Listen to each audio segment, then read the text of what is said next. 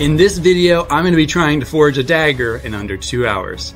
Now, I've done time-based competitions before, namely being forged in fire, as well as my Viking Sax build, which I did in under 6 hours.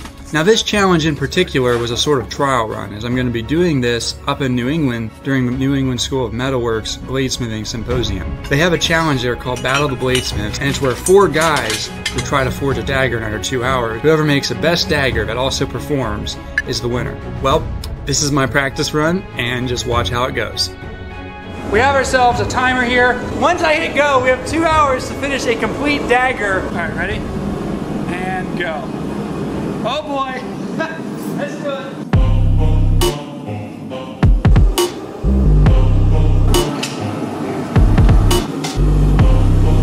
All right, first heat. Here's where I encountered my first problem of the day, and the file actually split on me as I was forging it. This is due to me not annealing it before I started forging, but to fix this, I'm going to go ahead and cut off the part that's split, grind off the flashing, and then reforge in my tip.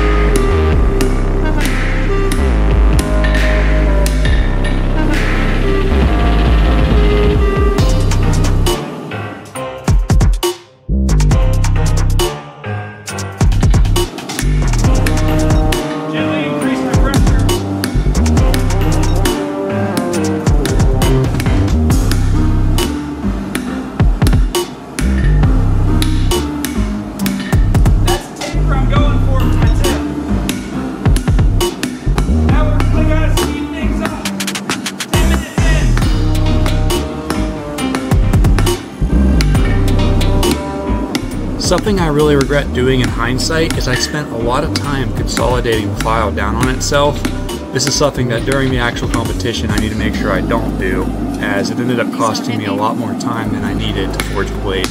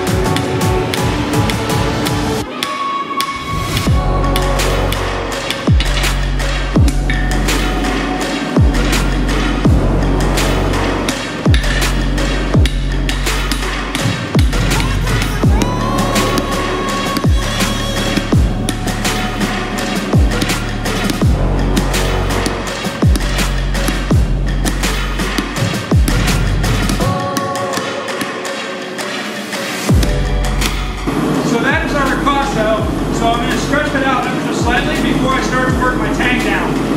Yeah, bladesmithing jargon.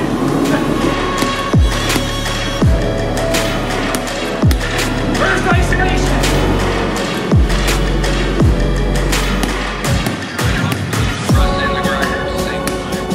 Okay, so you missed it because we had an electrical issue and had to figure that out. But I had like an hour and a half left, and I'm just now finishing up forging it. So I threw up the tang while we figured out the electrical issue. But yeah, let's keep going.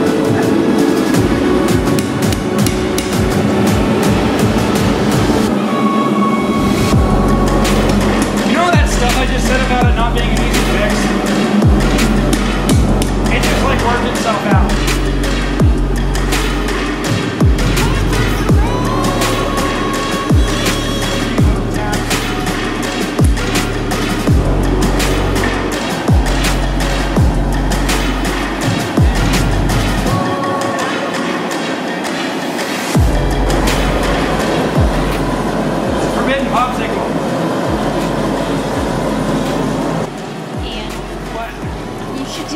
So here you can see me pouring in my quench oil. This is a Parks 50 professional grade quench oil that has a high flash point. Now I'm going to be preheating it to get it up to the temperature of bath water using a piece of rebar that I heat up in the forge. Preheating the oil allows it to quench quicker and allows you to get a harder blade. I'm also annealing the blade 3 times before I go in for the quench. This is basically just getting the blade up to critical temperature, which is right around that cherry red color, and letting it cool down. This allows the grain to be nice and prepped, that way whenever you go in for quench, you don't get any significant warps and even cracking.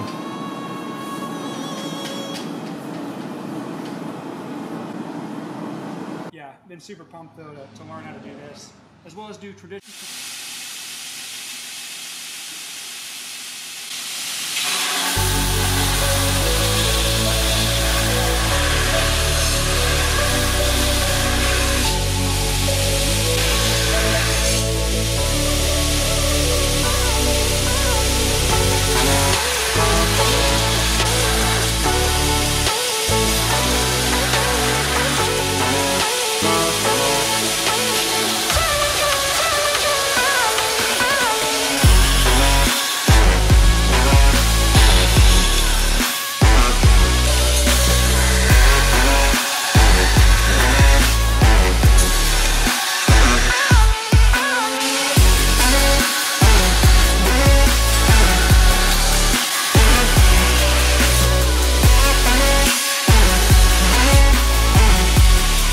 So what I'm going to do now, I need to temper it. So I quenched it, the blade is hard. Flame tempering is great because it's fast, and I've had a lot of really successful results with it. I'm going for about 400 degrees.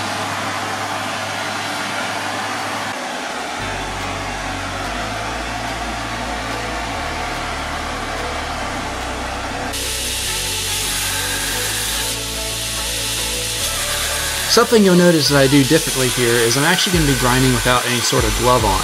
I do this after temper as I'm going to be removing a lot of material, and if I were to wear gloves, I wouldn't be able to feel the heat of the blade very properly. That's a surefire way that you can actually ruin your temper when you're grinding, especially if you're doing, a heavy amount of stock removal. So I like to say as a rule of thumb to grind without gloves after heat treat, so that if your hands are too hot, the blade's probably too hot. So keep that blade cool and make sure you don't screw up your temper.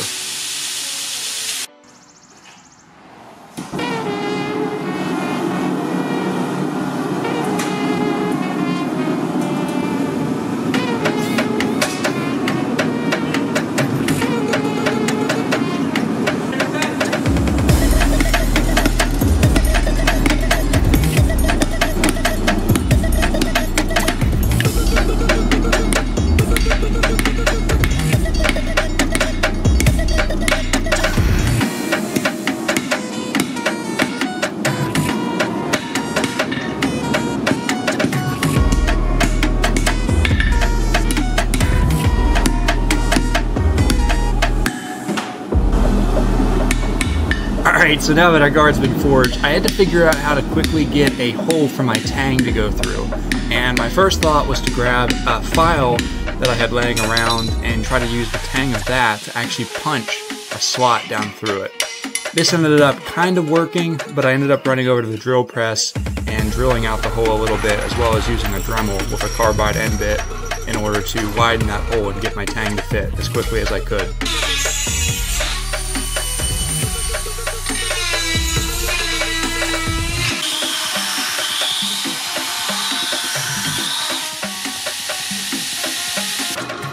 After the guard was fitting, I quickly grabbed a piece of walnut to try to rough out a handle in the last few minutes. This is where the time I really started to feel it pressing on my back. And yeah, just enjoy these last few minutes of me under pressure.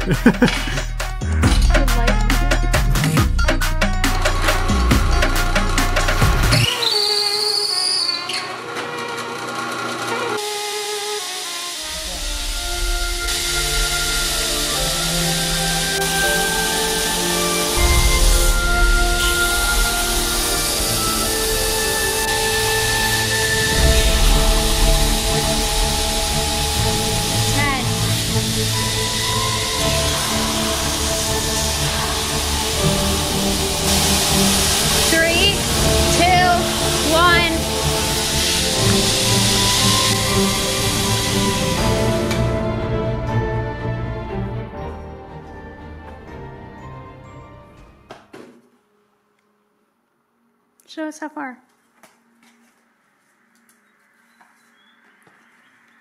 Well, that's unfortunate. That is how far I got in 2 hours. I'm actually quite, I don't really know how to feel because I should have been able to do this. I mean, my belt did not help, but I'm not going to blame the belt.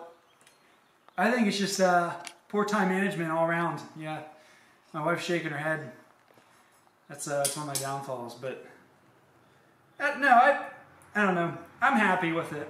I'm happy with where we got. I'm happy with kind of how forging went, how clean everything kind of went. I'm happy with the blade shape. Again, I've never done a dagger, especially not one this large. I've done a lot of Japanese daggers, Tontos. So, yeah. Well, that really sucks.